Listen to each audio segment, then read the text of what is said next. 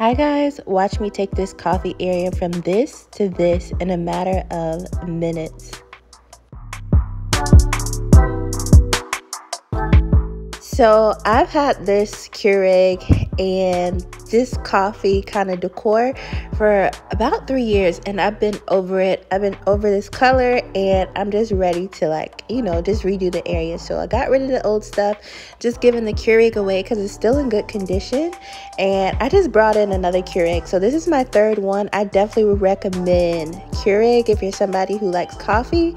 The one I had before, the teal one, was red, and that one lasted me for I feel like a couple of years for sure. So I have had good quality experience with Keurig, and I'm able to just quickly make coffee. So this Keurig is the barista bar. I wanted to try this one because it comes with a milk frother, and then also this one I like that I'm able to brew over ice. I like that the milk frother comes with different heat settings so that you can either make cold foam, or if you want to make a latte, you have the heat function.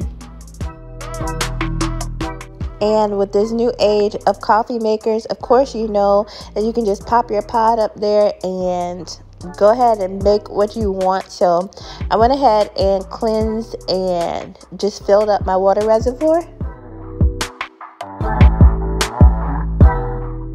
At first, I was a little apprehensive about switching to a slimmer Keurig because I didn't know how much water it could hold. But once I got this Keurig, I got to see that it's not that bad. I feel like the amount of water that it can hold is about the same as the one I had before.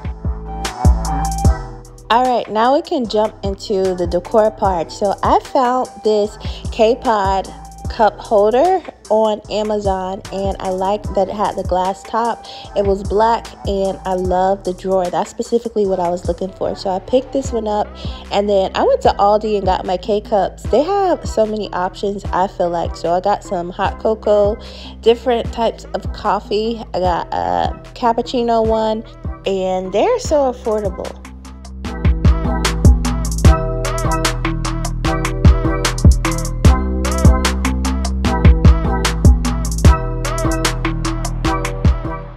Okay, now let's jump into these jars that I found that hold the syrups. They are so sturdy. I also got these off of Amazon. The glass is pretty thick, and I like the pumps that they come with. I also love the labels that it came with. One of the reasons I chose these jars was actually because the labels had a lot of options, and ended up turning out to be that these jars are really good quality. They also came with a funnel so that you can easily pour your syrups in there, so that was a plus.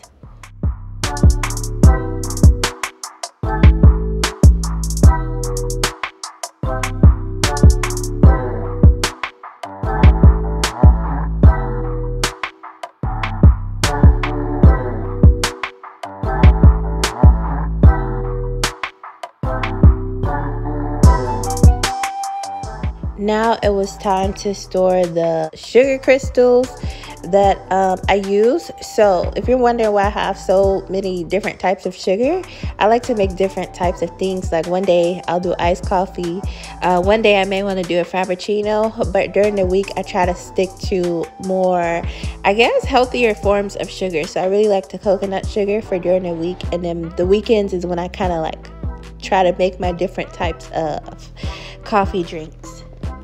These containers I got from Marshall's. It actually came in a 3-pack, and it was, I believe, less than $10. So let's go ahead and jump into the decor. I found these cute blocks from Hobby Lobby. So I started just picking up stuff that matched, and who would have known that all the decor I got from Hobby Lobby would have been $10. So this was also another thing I picked up from Hobby Lobby.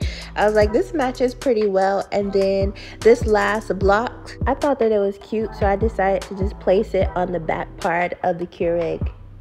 That's it, guys. Making this coffee bar, I felt like, was pretty inexpensive, and it didn't take up much time, and I definitely believe I'll have a good return on investment in making my own coffees. I hope this helped you and gave you some creative ideas. Thanks for watching. Bye.